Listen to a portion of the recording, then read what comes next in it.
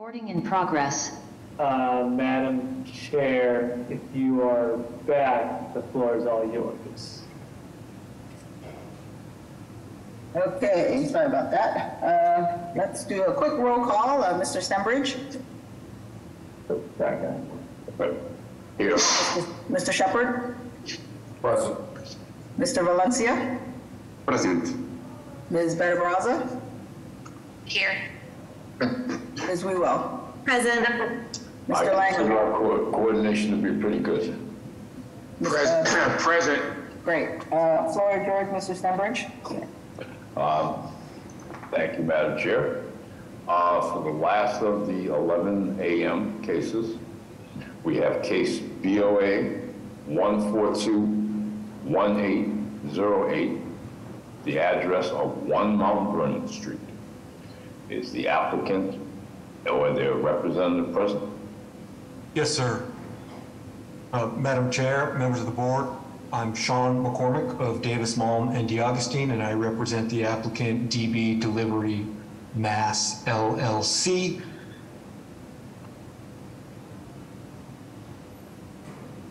So this is a request to open a delivery-only cannabis business at 1 Mount Vernon Street.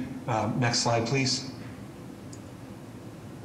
So the applicant is a certified economic empowerment and social equity applicant. They have been in business in Wareham for a year doing delivery, so this is an experienced operator. Next slide, please. So this is the zoning code refusal. The two issues here are the building has been used as a non-conforming use. It was used as a sort of warehouse and processing facility for food products with a delivery component. They are asking to change from that non-conforming use to a new non-conforming use, which is a cannabis delivery. The second issue is it is less than half a mile from an existing medical cannabis facility. Next slide, please. So on the separation, you know, the delivery only model, it doesn't have any retail component. It doesn't have any customers showing up. It doesn't have any branding or signage on the exterior of the building. So it is really going to be almost indistinguishable from the prior non-conforming use, which was at the site. It really is not going to implicate any of the concerns that animated the half-mile separation between cannabis businesses, because the models are just so different. It's really not a retail establishment. The idea is that passenger vehicles would leave the site a couple times a day, go do their rounds in Boston and Greater Boston, and return to the site. One of the features of this property that make it so attractive to this business is that we are able to do all deliveries, like wholesale deliveries, and also employee parking and storage of their delivery fleet inside the building. There is almost 7,000 square feet of parking available inside the building. So there's not going to be any increased parking demand in the neighborhood as a result of this project. Next slide. So this shows the proposed site. You can see the building takes up almost the entirety of the lot. Again, there are no proposed changes to the building. It's going to be used as is. It's basically you know, ideal for this type of use. Next slide, please. So this is a floor plan. There's going to be storage areas. They're able to accommodate wholesale delivery inside in a secure area off the street. The parking and vehicle loading can take place inside the building. There'll be secure storage areas. They've got a a security consultant. They have a host community agreement with the city of Boston. So they've been through that process. They've been through the process of community outreach meetings. They have the support of the McCormick Civic Association. Next slide, please. Just to reiterate, you know, the business is going to be confined to the actual building. There really shouldn't be any visible impacts on the outside. No, you know, product, no branding, no customers lining up or anything like that. Next slide, please. There was a traffic report commissioned using the city's technical assistance program. Fuss and O'Neill concluded that there's really going to be a negligible impact on traffic. The delivery model that they use is not like a pizza place where you're going back and forth every time there's a new order. The vehicles are loaded. They leave the facility once or twice a day. They're out for hours at a time, and then they come back. So they're predicting that there are going to be 24 vehicle trips per day, which is, you know, would be a barely noticeable impact. Next slide, please. Again, there's no unfinished, unpackaged cannabis products, so there's not going to be any issue with smell. All loading and unloading will be indoors. There's not going to be an issue there.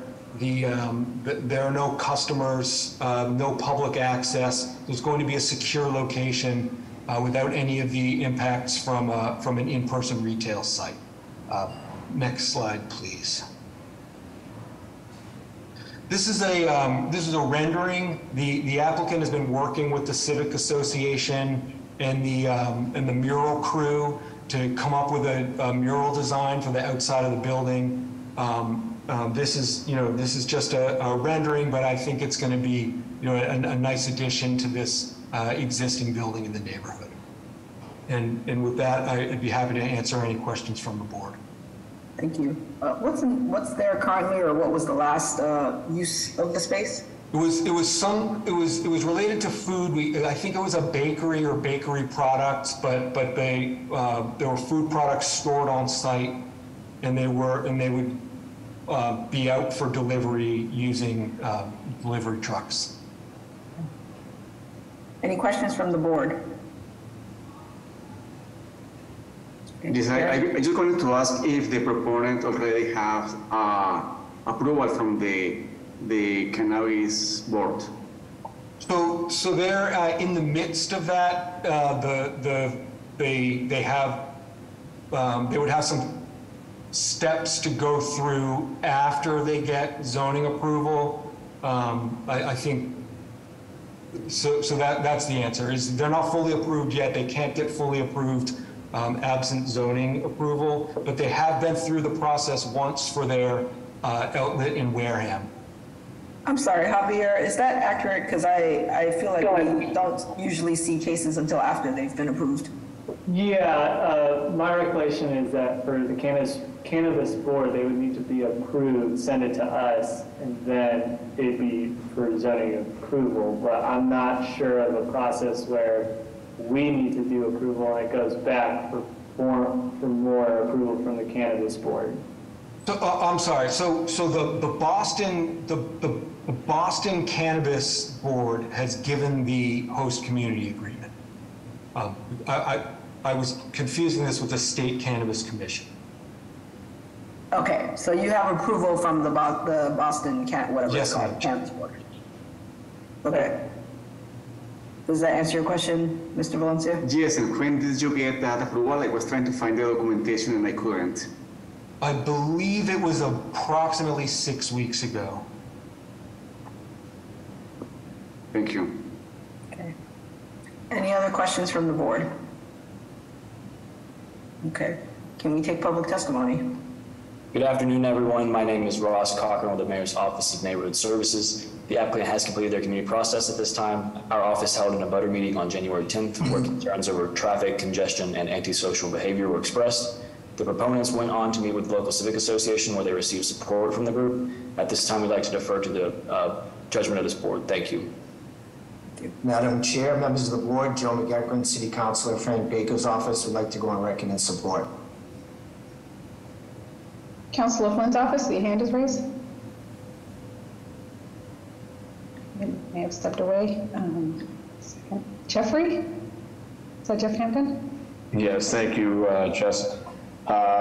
Good afternoon, Madam Chair, members of the board, Jeff Hampton, BPDA. We recommended denial on this because it's a 3-family zoning district. I know from living in the neighborhood how that building's been for years, and I know it's been industrial and commercial, but it is still a very hardcore residential zoning district.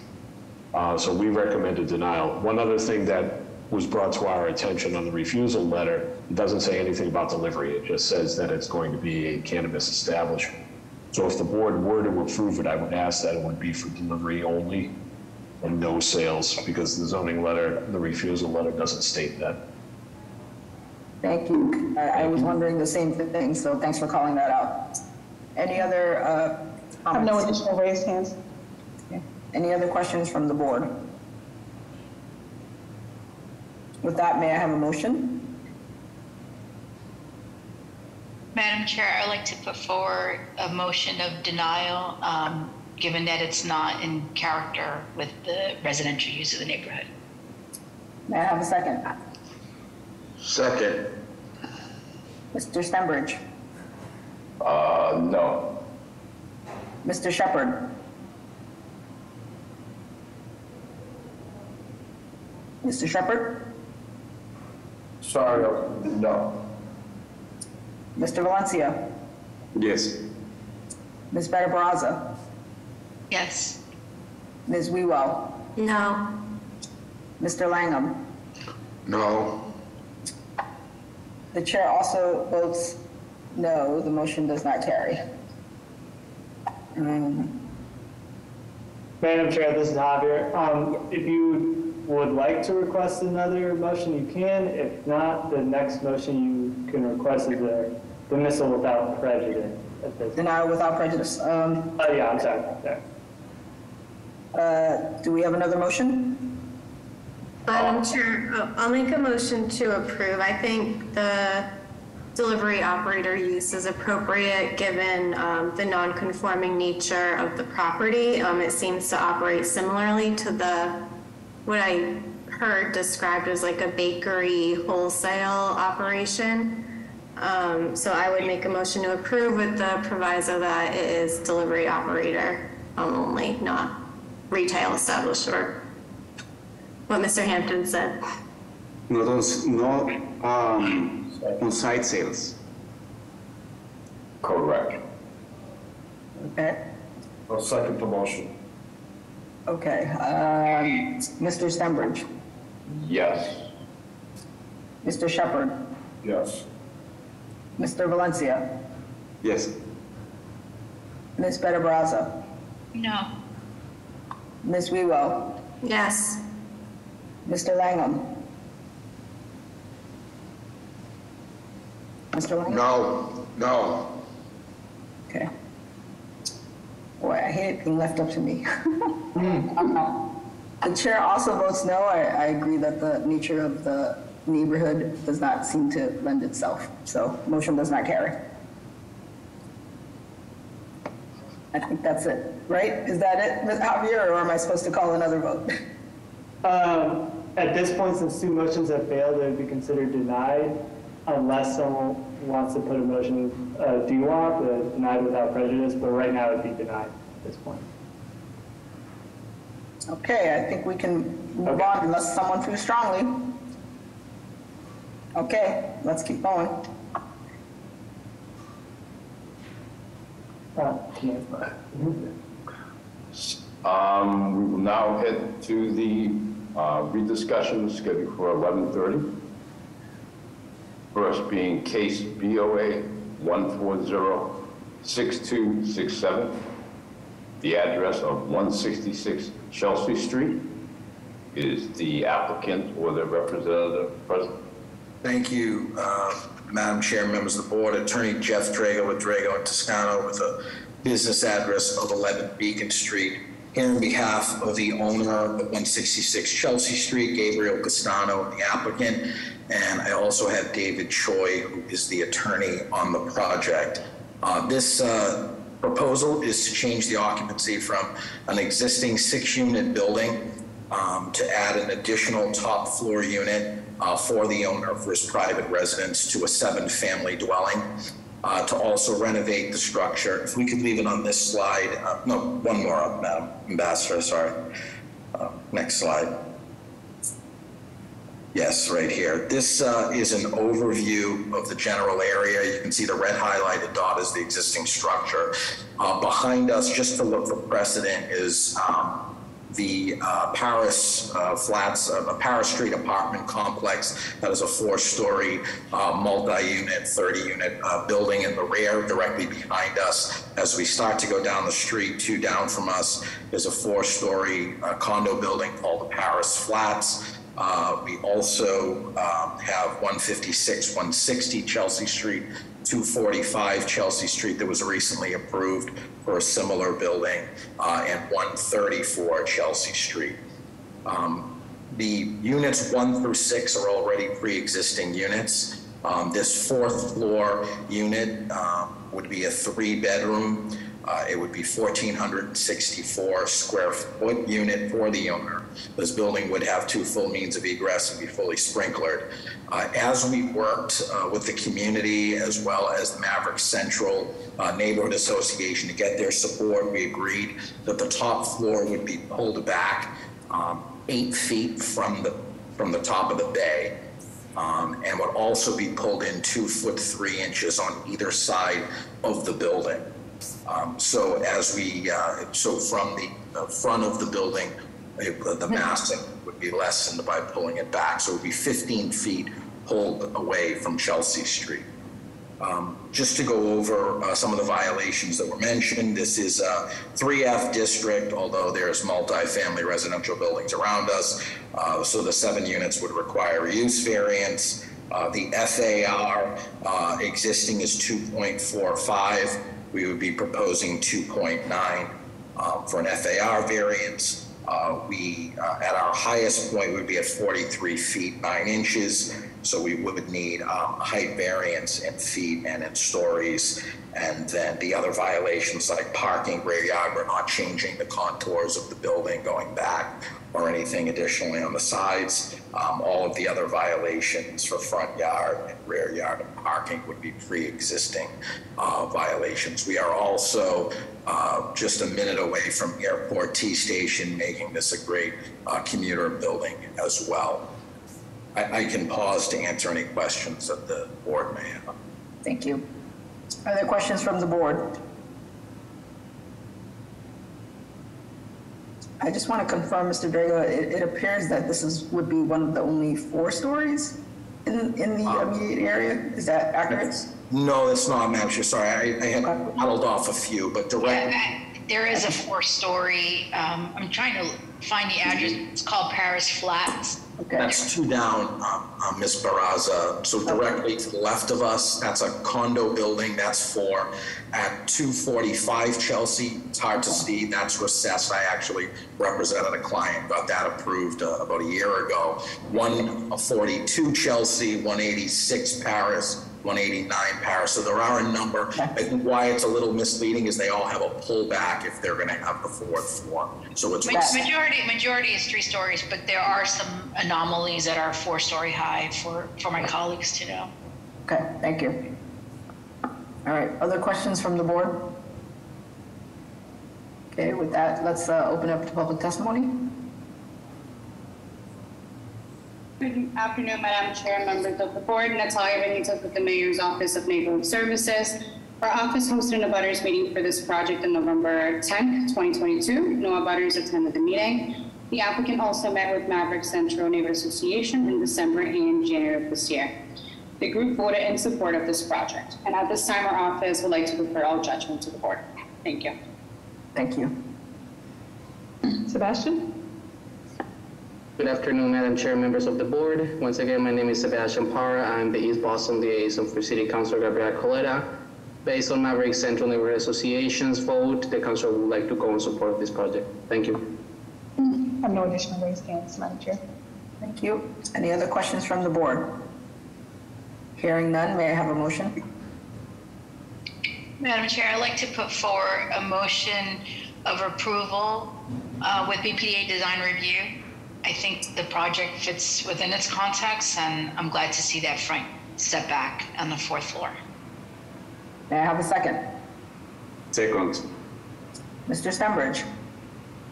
Yes. Mr. Valencia? Yes. Ms. Better Baraza? Yes. Ms. Wewell? Yes. Mr. Langham? Yes. Chair also votes yes, motion carries. Good luck.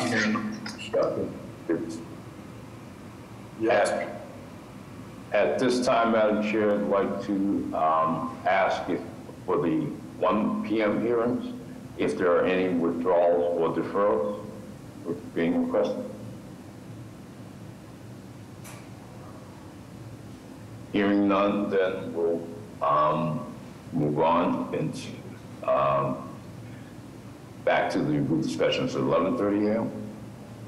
Case number BOA 1432527 with the address of 184 Cowper Street.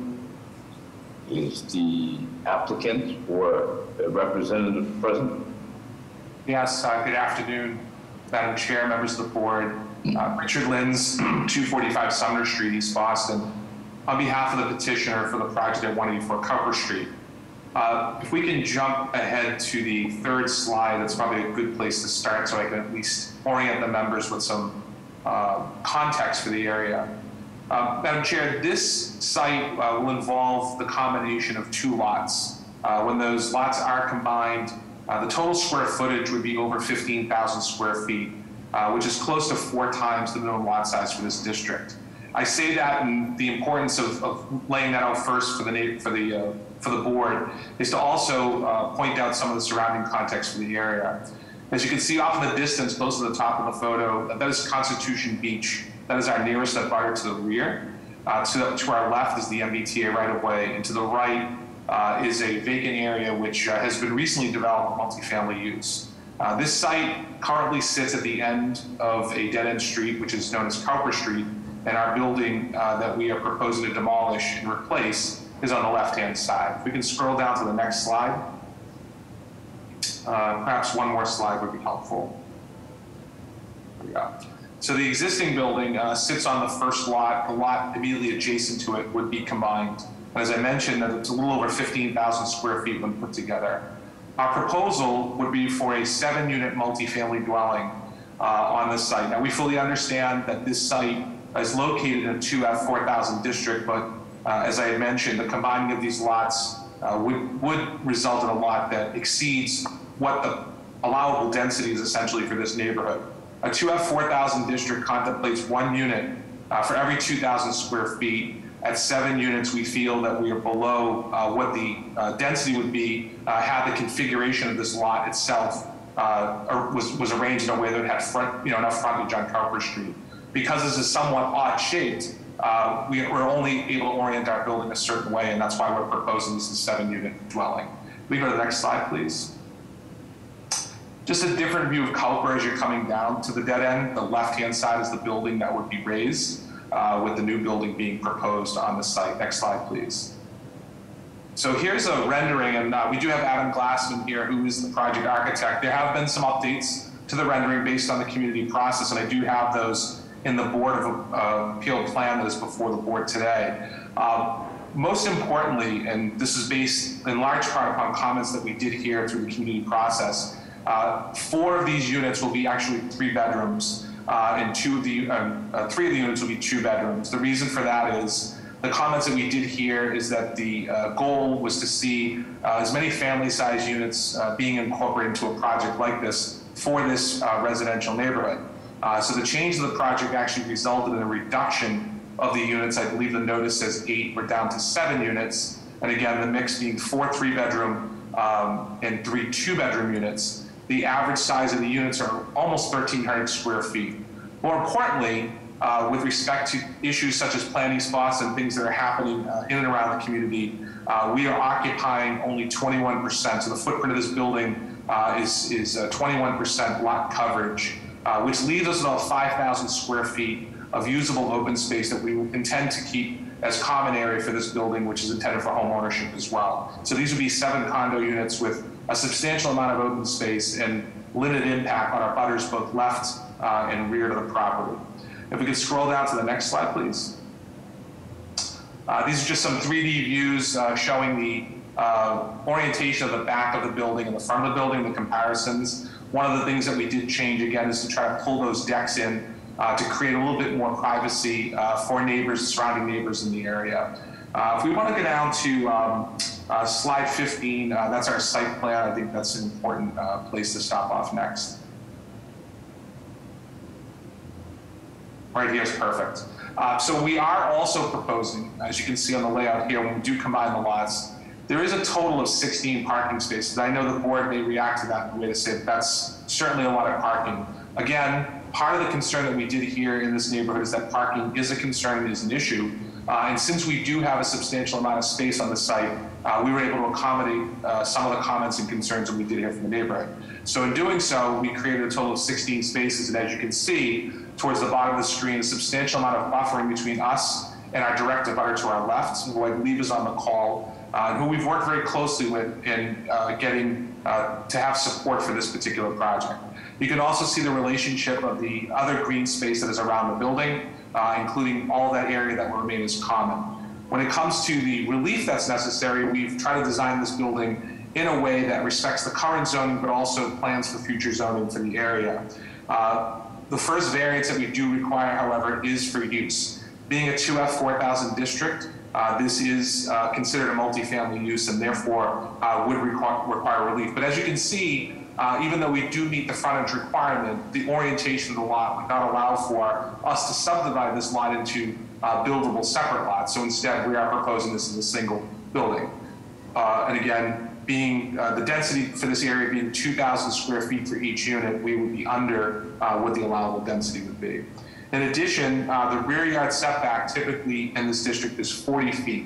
However, we are setting it back, it looks like about 11, maybe a little over 11 feet to our rear decks off of the back. Our abutter to the rear is Constitution Beach. There is no other residential property that could ever be contemplated back there that is state-owned conservation and parkland behind us. So while we do come a little bit closer to the rear property as would be normal for this district, we aren't impacting any other property to our rear. And what that's also allowed us to do is to push our building a little further back into the site, which again was to address some concerns of our direct abutter on Culver Street that would be adjacent to our parking area. With respect to the height of our building, and we can probably jump back a few slides to our elevations, the zoning district actually, we can go forward, there we go, perfect. The zoning district actually allows for a 35-foot height limit, which we're at. So the peak of our building is at 35 feet. However, from a design standpoint, the zoning code says that it cannot be more than 2.5 stories. I think Adam has done a pretty good job of trying to capture some of the precedent we do see in the area with the pitched roof. So even though this is considered to be a 3-story building, the design elements that were included, which would try to reflect some of the 2.5 story that we do see in and around the area. We pretty much meet all of the other requirements of the current zoning. As I mentioned, the open space for the site is about 5,000 square feet. That's about 715, almost 720 square feet per unit. They do have outdoor balcony space and decks, and we certainly would incorporate a lot of common area for the building itself. With respect to parking, the only requirement is that we would have 12 spaces under the code. We are providing 16, again, because we do have the availability to do that. Certainly willing to listen to the board's comments as it relates to any parking configurations or additional landscaping that would be needed. With that, I will pause and ask if there are any questions or comments from the board. Thank you, Mr. Lins. Just to confirm, when did you change from 8 to 7? It's just noted as 7 in the notice. Yeah, so that was sometime, I believe, earlier this year. The updated plans would have been filed with ISD and then brought over to the board. Got it. Any questions from the board? Okay, hearing none, can I open it up to public testimony? Good afternoon, Madam Chair, members of the board. Natalia Benitez with the Mayor's Office of Neighborhood Services. ONS hosted various abutters meetings for this project. The latest abutters meeting took place on October 5th, 2022. Abutters liked the design and the family-friendly size of the units, but they also expressed concerns regarding the size of the building itself and potential loss of parking. The applicant also met with Harborview Neighborhood Association. The group voted to oppose with 42 residents against and 1 in favor. They expressed discontent with the size of the building. The applicant was able to work with the direct abutter, and for that we've received 2 letters in support, 1 from the direct abutter. At this time, our office would like to defer all judgment to the board. Thank you. Thank you. Good afternoon, Madam Chair, members of the board. My name is Sebastian Parra. I am the East Boston liaison for City Councilor Gabriela Coletta. We understand the proponent has worked diligently to come down in scale, height, and unit count to the point that there is 1 abutter who is in favor of the project. We respect that work and the opinion of the abutter. Nonetheless, other abutters on the street have concerns about this parcel turning into a 7-unit dwelling in comparison with other homes in the community. With Plain East Boston coming down the pike, respectfully, we do not think that this project is aligned with the scale on this particular street or with Plain East Boston. Therefore, Councilor Coletta would like to go on record in opposition of this project. Thank you. Thank you. Philip, can you state your name and address for the record? Tell us if you're in support or opposition. Yes, can you hear me? Yes. Okay, my name is Philip Brangiaforti. I live at 178 Culper Street. I'm the direct abutter, me and my wife. We were opposed to it at the beginning, but we worked very diligently with Attorney Lins and the owners of the new property. We support it and we don't oppose it. And the thing, they met all the demands with pushing it back. Parking's a big thing. I think we need the 16 parking spots because of the neighborhood. It is a dead-end street and parking's very tight down there. So having those 16 parking spaces is big for us. So we are in favor and we don't oppose. Thanks. Okay, skip that.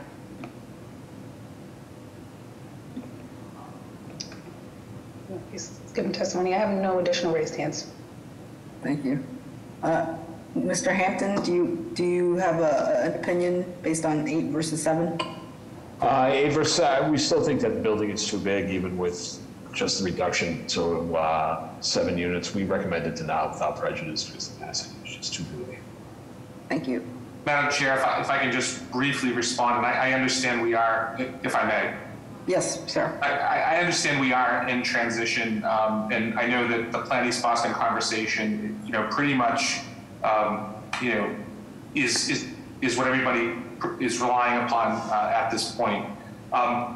This lot, when combined as a 15,000 square foot lot, would certainly be unique in relation to all of the other lots in and around this particular area. It's as I said, 4 times the size of what the minimum lot size is currently. And, for the density at 2,000 square feet per unit, we're at 7 units, which would be about 14,000 square feet under current zoning.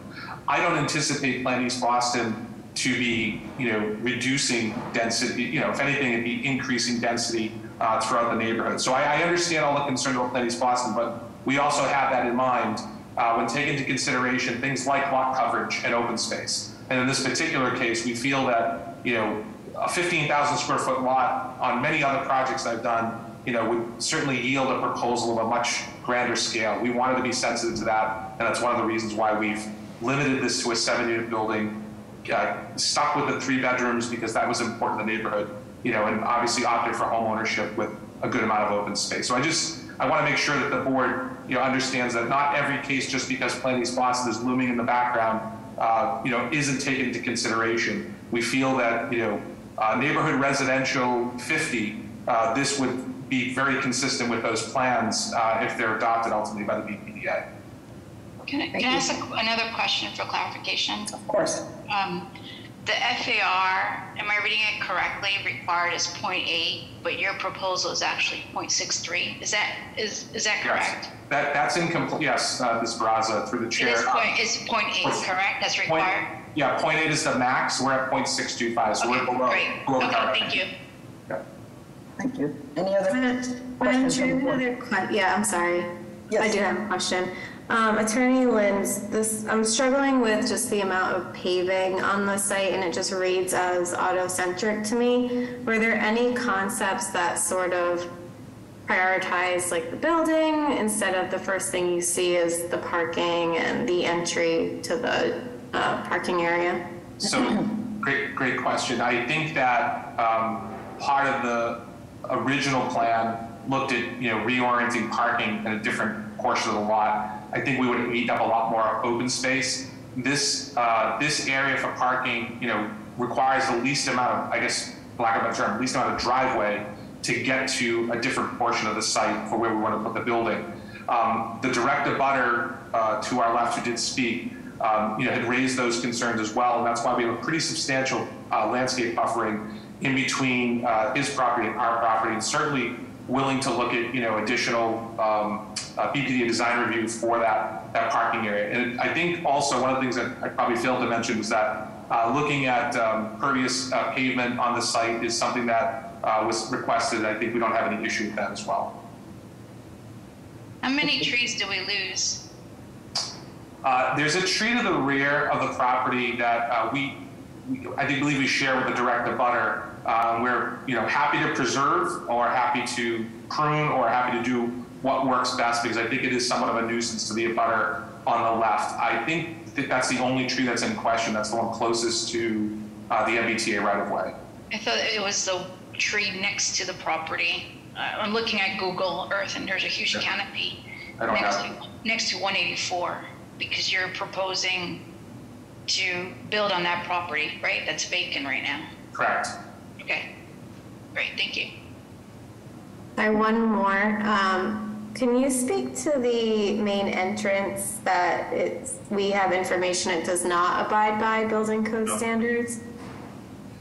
I'm not sure if we can jump back to our site plan, but I think just understanding the orientation of the lot, we have where we've located the driveway to come onto the property, is essentially what I would argue the front-facing portion of Cowper Street. I mean, Cowper then, the property line then takes a 90-degree turn at the dead end. So we would have to orient the building in a way either to face Cowper Street with that front entrance, or create some sort of arrangement with or create a front entrance on that right side of the building behind parking space 12.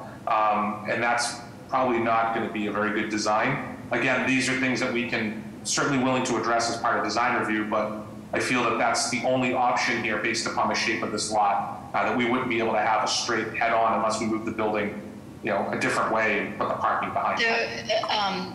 Katie, to resolve the issue of entrance, if you were to get rid of the 4 parking spaces that are kind of right next to each other to the left, you can actually push the parking spaces down and create a connection or a walkway. But the idea would be that you should have a connection from the front to your entry.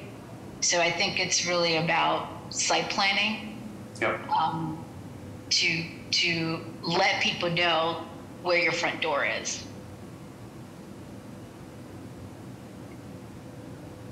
Okay. Can I speak again as the direct abutter?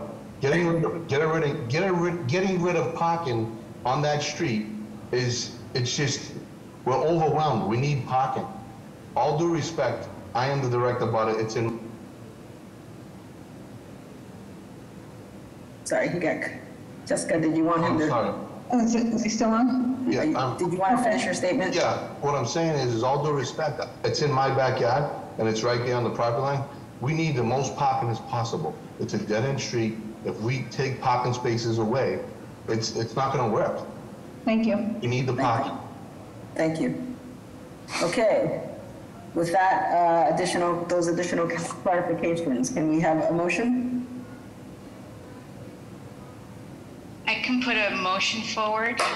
just going to have to be a little patient with me in terms of the proviso, but so I think the property is like 4 times larger in terms of the zoning for the lot. So putting forth 7 unit, I would say, is a good amount in terms of density, is actually lower than the FAR that's required. So I'm okay with the 7 that's proposed. And consolidating these units should allow for more open area. And so with that, I am advocating that for 7 residential units, 12 spaces should be sufficient, not 16. So I'm advocating to remove 4 of the parking spaces to the left to allow that to be more open green space for the unit.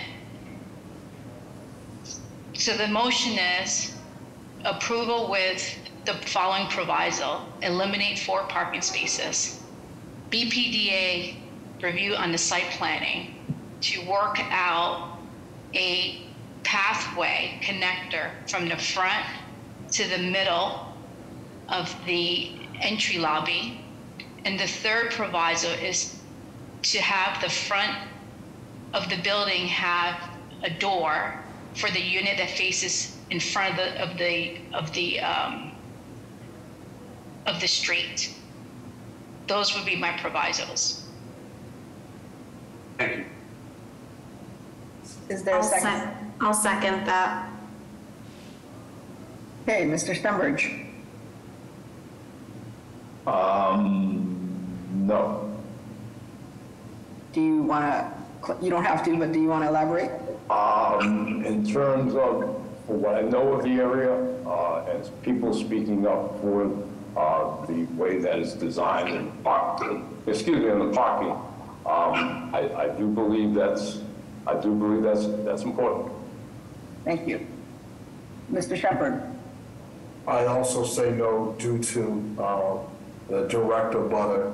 And as far as green space, I do see, open space owned by the city right there with a lot of green space in the area. So there is green space in the area. Thank you. Mr. Valencia. I think that with the provisos that Ms. Beder Barraza just mentioned, the project is going to improve, and I vote yes. Ms. Beder Barraza. Yes. Ms. Wewell. Yes. Mr. Langham. Yes. You always leave it up to Sherry. I agree with Mr. Stenbridge and Mr. Shepherd. I think the applicant has worked closely with his abutter around various issues, and there is green space in the area, and I think parking is important. So I also vote no. So the motion does not carry, and we need another motion. And if no, this is Javier, Madam Chair. If no motion is presented, that would be a straight denial, or another motion could be denied without prejudice. So the options are denial without prejudice, or approval with whatever provisos. So can I have another motion? Through the chair, yes. I'd like to make a motion for approval with BPDA design review. Okay, may I have a second? Second. Okay, Mr. Stenbridge. Yes. Mr. Shepherd. Yes. Mr. Valencia. I want the proponent to consider the recommendations that the board made to improve the project and the access. But with that, I vote yes. Okay, got it. Ms. Beder Barraza. This is a motion for approval with BPDA design review, correct? Correct. Yes. Ms. Wewell. I'm gonna vote no. I'm still uncomfortable with the amount of parking. Okay, Mr. Langham. No. The chair votes yes, the motion carries. Thank you very much, Madam Chair. Support. Thank you.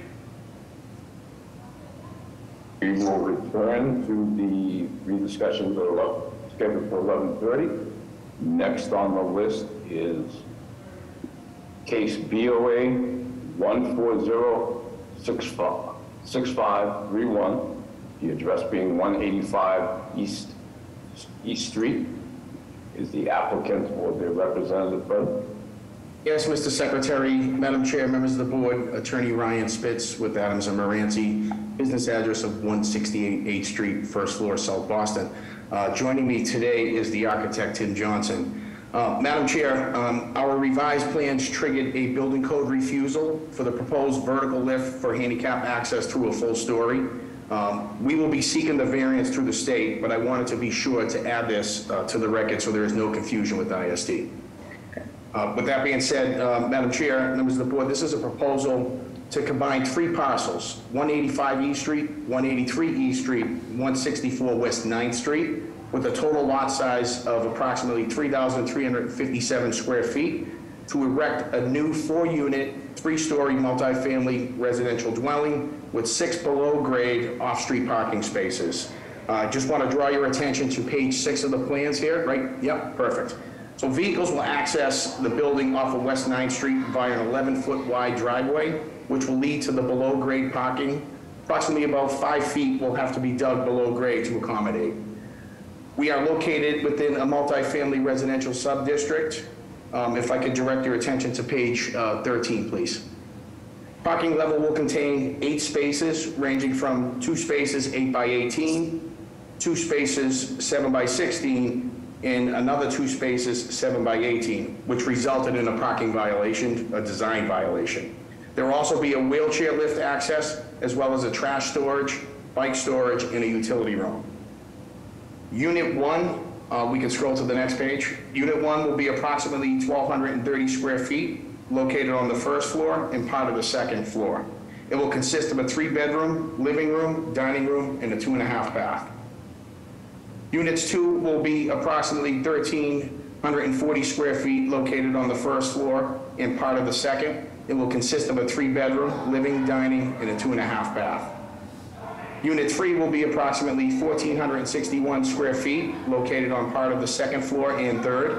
It will consist of a 3-bedroom, living, dining, and a 2.5 bath.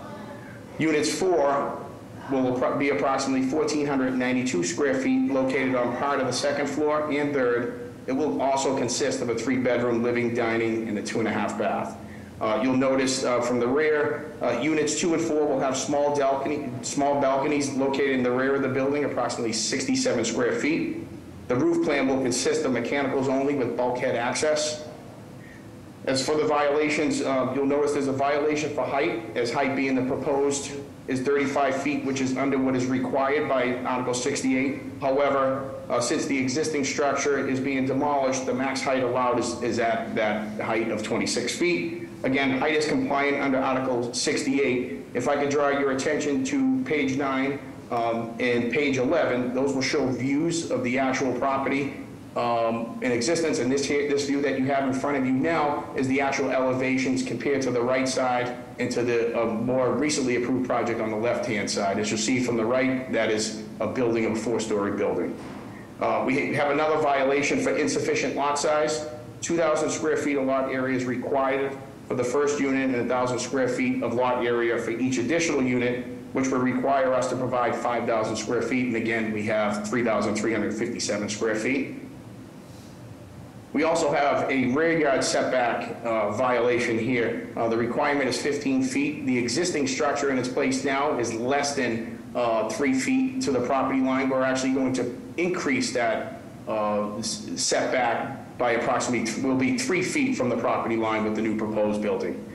There was also a violation for the front yard, but it's my opinion this was given an error, as the violation is for window designs projecting into the front yard at the second and third stories. There's no such violations as stated to govern air rights. However, we do conform with Public Improvements Commission's requirements for bays encroaching on the public way. In concluding, I believe the massing and the density of this proposal is in line with the BPDA's recommendation of approval for this proposal. And again, their proposal was recommending approval when it was at a higher unit count of 6. At this point in time, I'm going to pause for any questions from the board. Thank you, sir. Any questions from the board? Okay, hearing none, may I take public testimony? Good afternoon, Madam Chair, members of the board. I'm Anna White with the Mayor's Office of Neighborhood Services. ONS has hosted 2 abutters meetings for 185 East Street, the most recent one being held on May 2nd, 2023. The proponent made changes to the proposed building based on community feedback. They reduced the number of units and reworked and removed some of the balconies. There were around a dozen abutters at the second meeting, and they were all still in opposition to the proposal. Their main objections were the size of the building and the underground parking. ONS has received a petition from abutters with 45 signatures in opposition. The Cityside Neighborhood Association does not support this project as it is currently proposed. At this time, we'd like to defer judgment to the board. Thank you. Thank you. Any of the elected officials' office? No? Good morning. No? Oh, go ahead. Good morning, Madam Chair and members of the board. This is Vanessa Wu from Council President Flynn's office. Council President Flynn would like to go on record in opposition based on feedback from neighbors in the Cityside Neighborhood Association.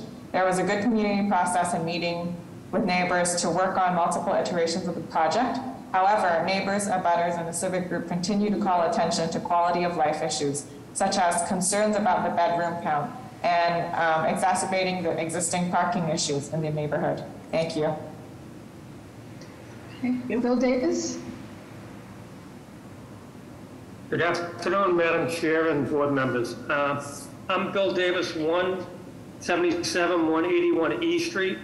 My property abuts this building project on 2 sides, and I oppose this project based upon the proximity of the driveway, which is going to be 1 foot from my building foundation into an underground parking garage. They have not addressed the abutters' concerns on this project. It's the size of the building, the bedroom count, the underground parking spaces, the lot line, windows, balconies, green space, groundwater issues that exist in the area. And basically there are 5 abutters, direct abutters to this development that have the name on that petition opposing this project as it stands. Thank you. There's others that would like to speak that couldn't log on. If possible, it'd be great if the board would grant them permission to speak. Thank you. Okay, Marie Brady? Hello, can you hear me? Yes, go ahead. Hi, so this is Marie Brady. I'm a direct butter on 168 West 9th Street, so I'm at the rear of the proposed building right now. I have several problems with the building. The building is, as some people mentioned, it's too big, but the big thing that nobody's really mentioned is the 15-foot setback that's supposed to be in the back of that building, which my building looks onto, where the balconies are proposed. It's only 3 feet right now from the balcony to the fence that is ours, part of our units at 168 West 9th Street. So I have a big problem with the setback being only 3 feet instead of the required 15 feet, among all the other objections that people have already mentioned. Thank you. Okay. Phil? Hi,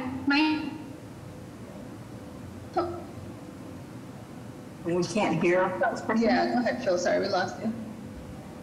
Oops, sorry about that. I muted myself. Hi, my name is Kelly Davis, and I live at 177 E Street. So I believe your family member just spoke. Can we hear from new folks? Yep. Mike? Oh no, I'm Kelly Davis. I'm under Bill Davis's name. I know, but is he related to you? Yes. Okay, so can we hear from some other people from different addresses? Thank you. Bill? Okay, we're all set. Thank you. Okay. Jessica? Okay, I have no hands are going up and down. I don't think I have any additional raised hands. All set. Okay. Hi, sorry, you just heard it when the second Davis opinion was voiced. My name is Mike Del Negro. I live at 150 West 9th Street, which is across the street basically from the proposed building. I think that a couple of the points that Attorney Spitz noted that are of concern to me is the setbacks and the height variances. The existing building fits nicely with the character of the neighborhood, which is both well maintained and smaller unit sized buildings or single family homes.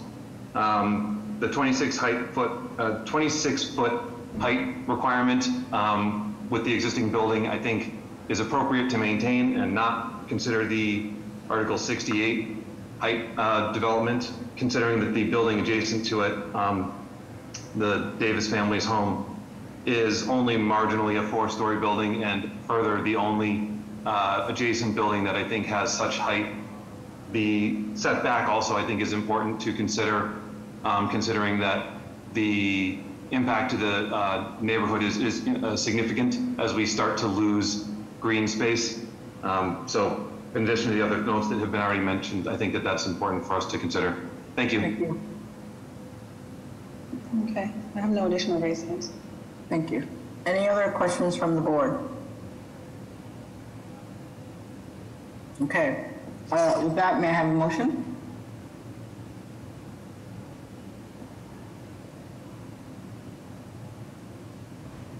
Are there additional questions, or is there a motion?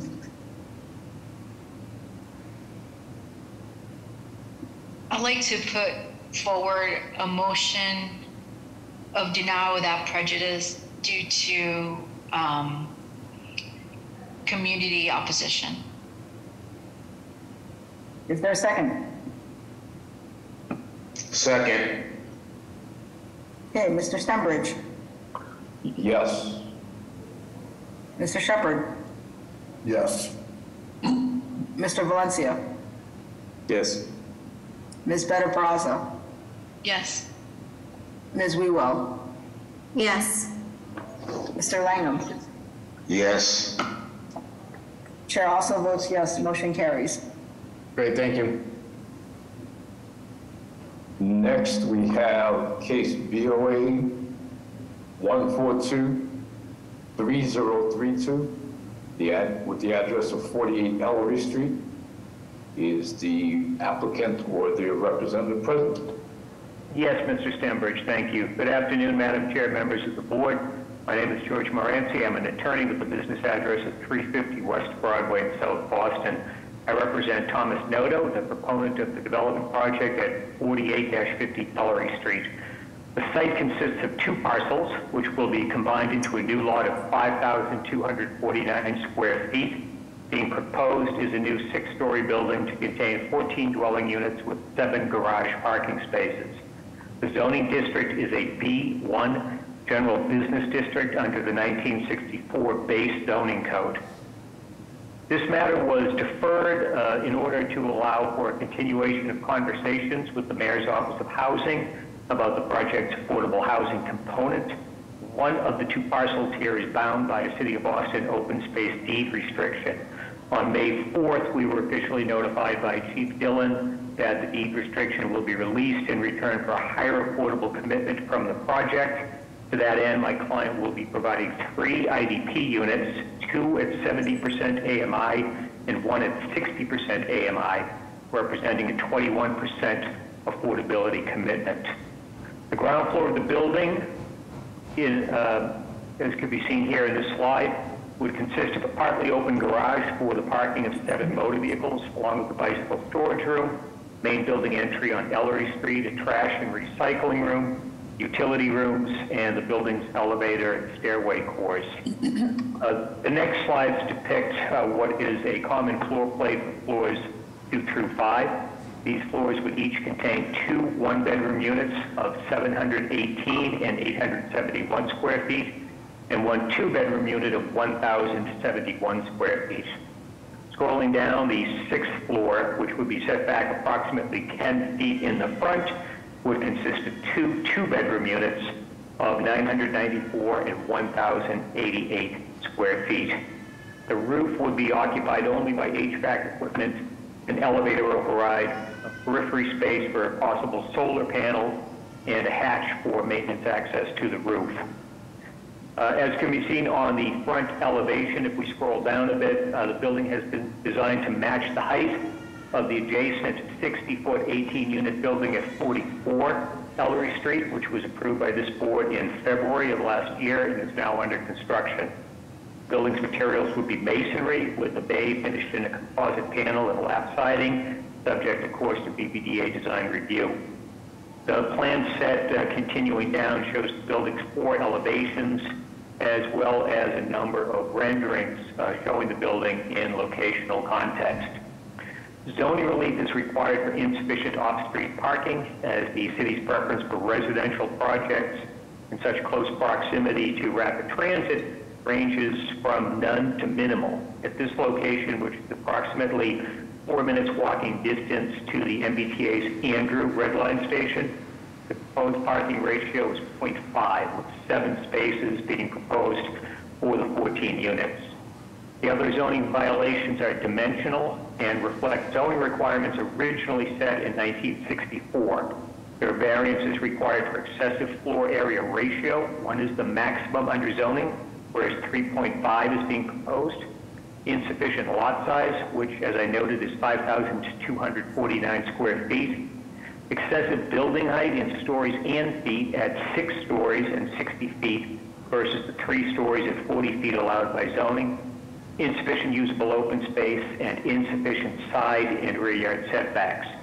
I point out with respect to zoning that the site is within the area of the BPDA's approved plan, South Boston Dorchester Avenue, which allows for greater density and building heights in anticipation of new zoning for the area. With that, I'll pause and take any questions that members may have. Thank you, Mr. Morency. Any questions from the board? I have one question. With the 7 spaces, how will parking be allocated amongst the units? That's an excellent question, and frankly, it would be, I guess, as needed in terms of when the units are leased and whether the lessee has a need for a motor vehicle parking space. I think the BPDA may have even preferred to see less parking here. It is very, very close to Andrew Red Line, and it would be attractive to a mix of residents, who either own or don't own a motor vehicle. So obviously, there's a 50% of the units for each philosophy in terms of private motor vehicle ownership in the city this close to rapid transit. Thank you. Thank you. Any other questions from the board? That may have public testimony. Good afternoon, Madam Chair, members of the board. I'm Anna White with the Mayor's Office of Neighborhood Services. ONS hosted an abutters meeting for 48 Ellery Street on October 12th, 2022. The proponent answered all questions. At the time, 2 abutters expressed their support for the project. The membership of the Andrew Square Civic Association voted to support this proposal. At this time, we'd like to defer judgment to the board. Thank you so much. Thank you. Good morning, Madam Chair and members of the board. This is Vanessa Wu from Council President Flynn's office. Council President Flynn would like to go on record in support based on a thorough community process and feedback from neighbors in the Andrew Square Civic Association, who are also in support of this project. Council President Flynn respectfully requests that the team continue to work closely with neighbors on any quality of life issues that may arise during the construction phase. Thank you. Thank you, Ms. Wu. Madam Chair, members of the board, Paul Sullivan, City Council at Large, Michael Flaherty. Council to go on record in support. We have no additional raisings at the moment. Thank you. Thank you. With that, may I have a motion?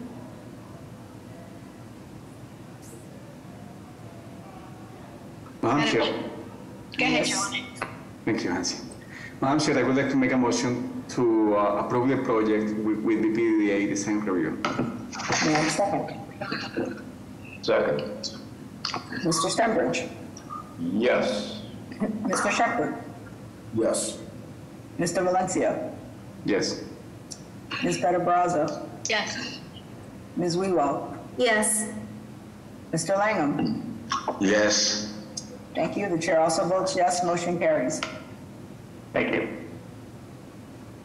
We will now move on to the hearing scheduled for 1 p.m.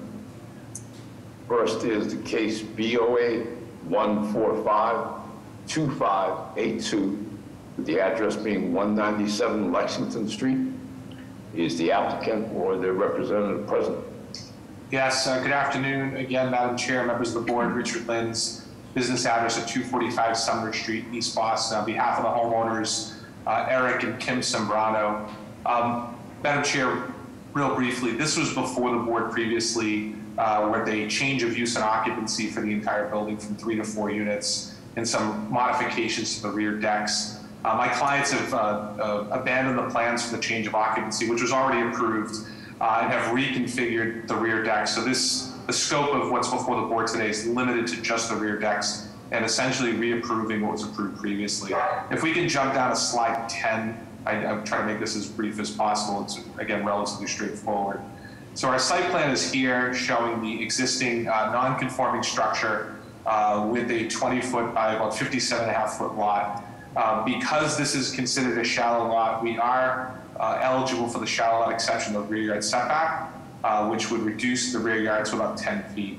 We're at about 9.8 feet, as you can see here. The current decks are about 14.8 feet. I do have some elevations in the next slides, but the rear yard setback is the violation that would be involved for this appeal, same violation for the previous appeal that was approved, as well as the usable open space. Because we are reconfiguring the decks themselves, and there already isn't sufficient usable open space for the property, that violation also gets re-triggered for purposes of this appeal.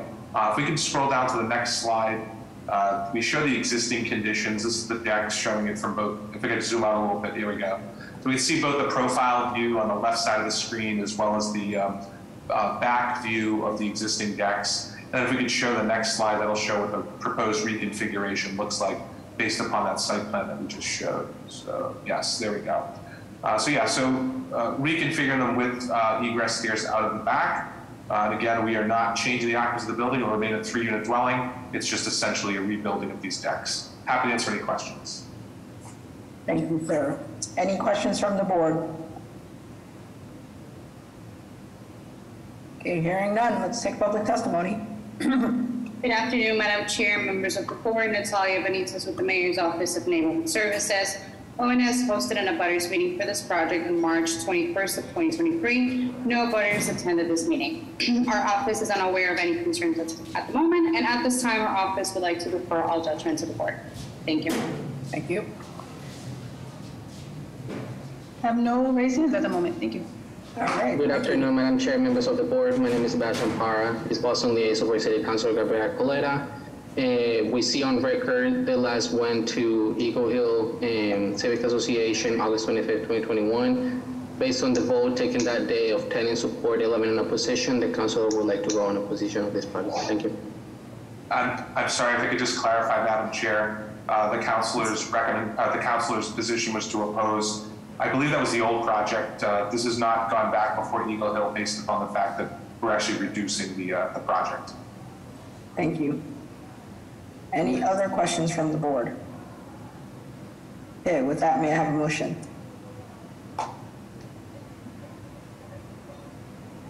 Make a motion to approve. May I have a second? Second. Mr. Stenbridge? Yes. Mr. Shepherd? Yes. Ms. Bedaraza? Yes. Mr. Valencia? I skipped Yes. Ms. Wiwa? Yes. Mr. Langham? Yes. Chair also votes yes. Motion carries. Good luck. Thank you very much. Have a great day. Next, we have case BOA 1440851. The address being 37 Merrimack Street. Is the applicant or their representative present? Yes, I'm David Sokol. Good morning. Good afternoon. Good afternoon. Yes, please proceed. Yes, Madam Chair, members of the board. This is the parking lot across the street from the Brook Courthouse, catty corner to the new State Street building. This was a open air parking lot run by the Frank and Leo Pagano since 1956, continuous use until the pandemic, when the Paganos retired and Laz Parking took over the operation of the parking lot. There are no changes proposed. Recently, trees were planted, metal fencing was added, BPDA approved everything that's there now. Unfortunately, we've been asked to come back every 2 years to ask for permission to continue to use the parking lot. I've been parking there for 48 years myself. I continue to park there. It's in continuous use, no changes. We're asking to have the conditional use extended without any sunset proviso at this point in time. It's the de facto only parking lot for the Brook Courthouse, and with all the new construction there, with the new paving, the new lines, removing the toilets and putting up new lighting, it's a pleasure to look at, and it certainly serves the community. And my understanding is everybody asked has been in favor of the petition. Thank you. Anything I can help you with? Any questions from the board? Okay, yes, you mentioned that you planted some trees. How many trees did you planted? There were 4 trees planted, sir. They're in beautiful bloom right now in spring. Thank you. And do you think there are chances to plant any more trees? I don't really think it's within operatable observance. It just wouldn't work to plant more trees around a parking lot. Thank you. Okay, thank you. All right, any other questions from the board? Hearing none, I'll take public testimony. Good afternoon, Madam Chair, members of the board. I'm Sierra D'Amico from the Mayor's Office of Neighborhood Services. Applicant did complete the community process. They did meet with the Downtown North Association and the West End Civic Association, in which they did receive a letter of support from both of those groups. And at this time, our office would like to defer to the board's judgment. Thank you. Good afternoon, Madam Chair and members of the board. Vanessa Wu from Council President Flynn's office. Council President Flynn would like to go on record in support based on feedback from neighbors in the West End Civic Association, who indicated that they are not opposed to this extension as well. Thank you. Thank you. Madam Chair, members of the board, Will Sullivan, City Council at Large, Michael Flaherty, Council to go on record in support. Dennis, are you looking to give testimony here? No, I'm sorry. Yeah. All right, you can lower your hand. I have no additional raised hands. With that, may I have a motion? Madam Chair, I'd like to put forth a motion of approval with a proviso of a 2-year extension with lighting, screening, and buffering. May I have a second? Second. Mr. Stenbridge? Yes. Mr. Shepherd? Yes. Mr. Valencia? Yes. Ms. Betabraza? Yes. Ms. Wewell? Yes. Mr. Langham? Yes. Chair also votes yes, motion carries. Good luck. Thank you. Next, we have case BOA 144-1137, with the address being 205 Newbury Street. Is the applicant or their representative present? Good afternoon. This is Dennis Quilty, attorney representing the applicant. I have no camera option here presently, but can you hear me? Yes, sir. Thank you very much. Again, I'm the attorney representing the applicant, Semper Holdings, LLC. With us this afternoon, Phil Colicchio, who's the owner-operator. This is a request to remove a proviso which was on this location, which was previously a Cafe Nero on Newbury Street in the block between Exeter and Fairfield. The applicant would like to occupy the space for a very similar purpose, food and beverage, and there would seek to remove the proviso which was attributed to Cafe Nero. And other than that, there is really nothing else from a zoning perspective we're doing here. We have gone before the Neighborhood Association of the Back Bay. We reached out to the Mayor's Office of Neighborhood Services, and after the positive meeting with NAB, we were not required to conduct an abutters meeting. And again, literally other than removing the proviso, there's no other change suggested by this application. Thank you. Any questions from the board? Okay, hearing none, may we have public testimony? Yes, hello, Madam Chair, members of the board, Maggie Van Scoy from the Mayor's Office of Neighborhood Services. At this time, our office would like to defer to the judgment of the board. We actually did hold an abutters meeting for this proposal. A couple of abutters at that meeting raised concerns about this particular restaurant adding to rodent and litter problems in the alley. Cafe Nero didn't do that because a lot of their things were prepackaged. This would have a kitchen. The Back Bay Association is in support of this application, and this applicant also presented to the Neighborhood Association of Back Bay, who is in non-opposition to this proposal. With that, I defer the judgment to the board. Thank you. Sounds like I have no additional raised hands comments. Thank you. Thank you. Any other questions from the board? Hearing none, may I have a motion? Make a motion to approve. May I have a second? Second. All right, a lot of thirds and fourths. Mr. Femmich. Yes.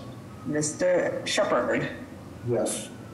Mr. Valencia. Yes. Ms. Better-Brazza. Yes. Ms. Wewell. Yes. Mr. Langham. Yes. Chair also votes yes. Motion carries. One more case to go. Thank you very much. You're welcome. Well, the next and last two are companion cases.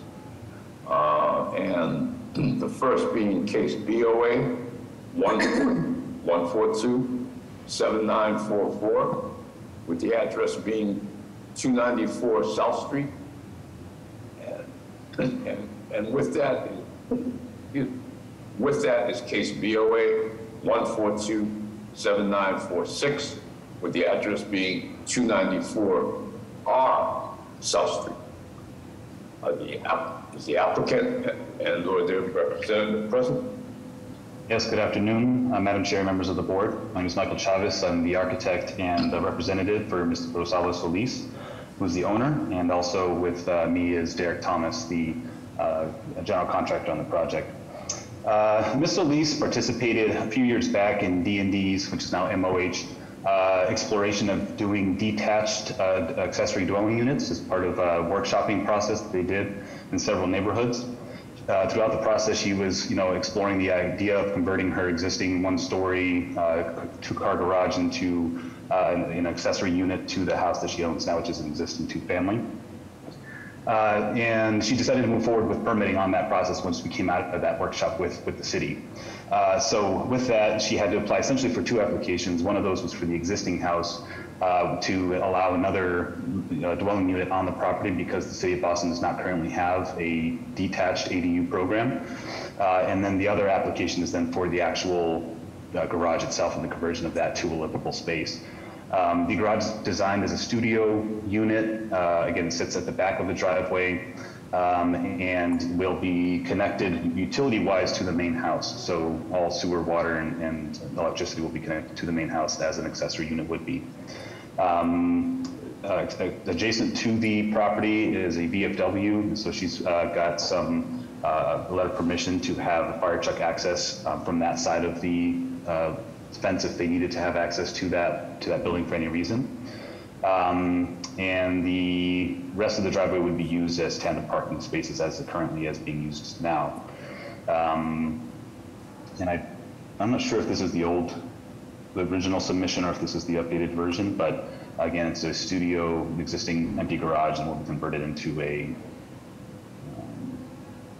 yeah, this is the updated version, yeah. So again, a studio unit, kitchenette, bathroom, small sleeping / living area, siding to match the existing house to bring it to more residential scale. And that's about it. The height will remain the same, the footprint will remain the same from the exterior side of things. Great, thank you. Yeah, you're welcome. Any questions from the board? Yes, is the owner planning to rent this or to have extended family living in? She will use this herself, actually. She has family in different parts of the country and then also down in Mexico, so she tends to come and go. So she's currently renting the two family that she has, and she herself will be living here when she's here in Boston. Okay, great, thank you. No further questions. Any other questions from the board? Hearing none, can I have public testimony? Yes, Madam Chair, members of the board, Connor Newman with the Mayor's Office of Neighborhood Services. At this time, the Mayor's Office would like to defer to the judgment of this board.